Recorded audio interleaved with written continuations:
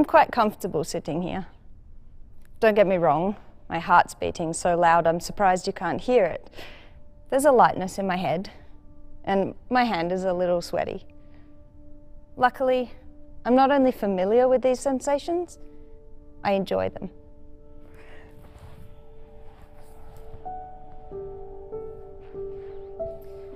Over my career as an aerialist, I've learned to listen to those signs from my body, whose most important job is to keep me alive. This visceral sensation of fear can be part of the fun. Why do you think we go on roller coasters, watch horror movies, or in my case, fly through the air? But it will only be fun if we have choice in those moments. Those who enjoy horror movies do so when they know they can look away. When I swing through the air to take the hands of a partner high up in a circus tent, ultimately I have a choice of releasing if I trust that person to catch me. Listening to these signs is an incredibly important life skill, and not just for adrenaline junkies like me. If we don't know how to listen and respond to our warning signs of fear, we risk being overwhelmed by a fight, flight, or freeze stress response. When teaching circus, I see my students feel these sensations every day. And when they do, there's a unique opportunity to talk about them, to acknowledge and trust those feelings, including how to say no when something doesn't feel right.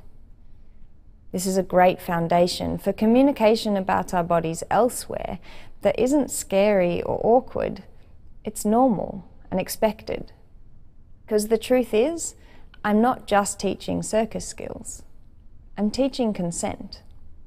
Alongside teaching circus, I have the privilege of working with hundreds of young people each year in my role as a sexual harm prevention educator. I hear their stories firsthand and know from statistics and experience that the majority of survivors know their abuser, and teenagers experience high rates of intimate partner violence. That is, from someone they're dating. Young people want to know how to talk to each other about intimacy.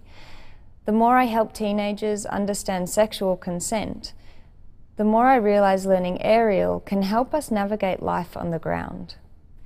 So let me explain what I mean by teaching consent through circus. Let's imagine it's your first time on a trapeze.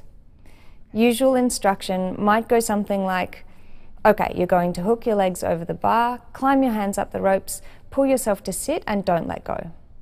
This approach is driving something forward without fully checking in with the person and is focused on what I want from them.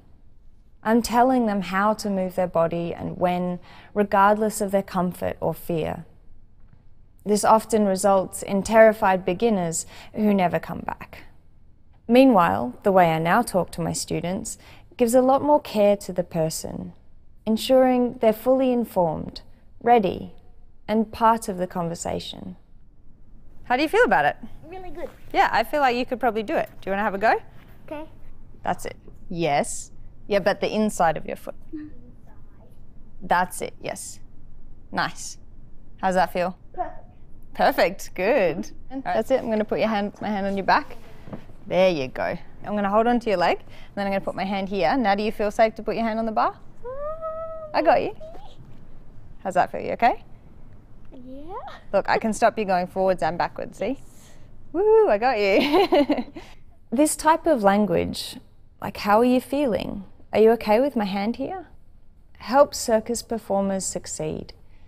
I believe it also reduces the risk of accidents as a result of my students trusting and being able to act on what they're feeling at any given moment. This specificity is required later in life if and when someone wants sexual intimacy, but because it's not a normal part of our interactions, it can feel so awkward, and people might think it's easier to say less. But saying less can lead to ambiguity, problems, and potentially abuse. There is, of course, no specific script for the language of consent. The tone and words will be unique to you. It's just a slight reframing of our lexicon to inject choice any time we're interacting with others' bodies, intimately or otherwise. For example, using I when I'm talking about what I'm feeling, and questions more than statements when it involves the other person. When discussing intimacy, check-ins like, does that feel good? Do you like that?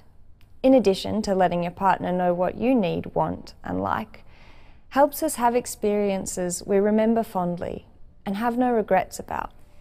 We need to broaden our understanding of consent and start thinking of it as a verb, not a noun. To consent is an active, ongoing agreement, not a checkbox to be ticked. When talking to young people, we have an opportunity to show them what it's like to communicate with care for another person, checking in and respecting them as the authority on what they're feeling. If we normalise consent everywhere, by the time someone is ready for a sexual experience, they will know that they're allowed to ask questions, stop at any time, and most importantly, to enjoy themselves. Children are our future, and they will learn to give care in the ways we give care. Sexual consent doesn't have to be a mood killer, or the talk either. Like circus, it can be joyful, fun, and exciting. Our intimate experiences should not only be safe, but as thrilling as flying through the air. Thank you.